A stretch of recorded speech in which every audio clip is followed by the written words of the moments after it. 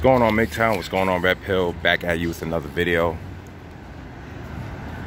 Here at a Chinese neighborhood in Flushing, Queens, New York.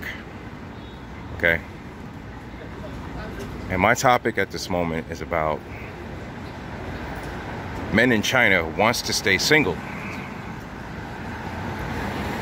And I've looked this up on an article online in regards of that. Yeah, so they have put their money into a dating service out there, and most of them had no success.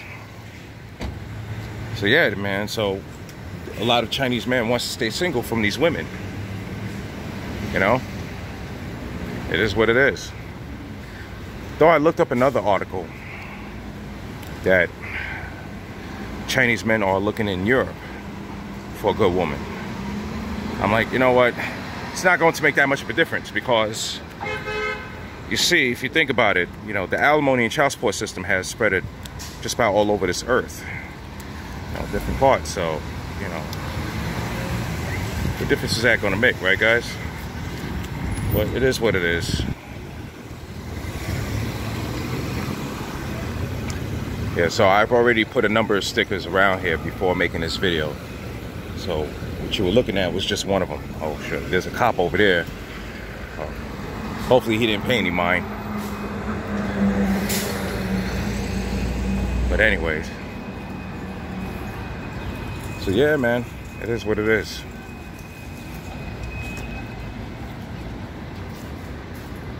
This philosophy has spread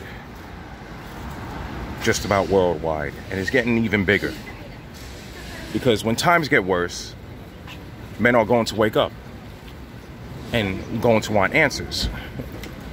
You know, it's about saving money, you know, to you know, go about their lives easy without the complications of a woman and their demonic system, which again is the alimony and child support nonsense. All right.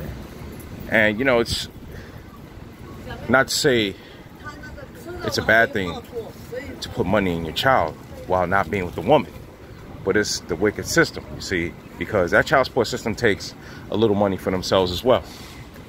Okay. And when that goes to the mother, she can do anything she wants with that money, which means her spending more of it towards herself than on the children. But you know, guys, as this philosophy grows, more and more women are going to be scratching their bodies even harder after it getting more and more itchy on them. They're gonna be scratching their heads even fucking more. That's right. Wondering why, yo, what the fuck is going on here?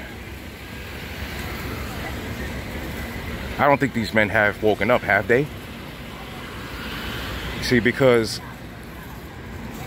this society is really more for the women right now.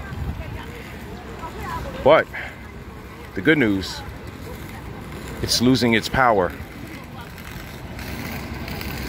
So guys, as this philosophy grows even more,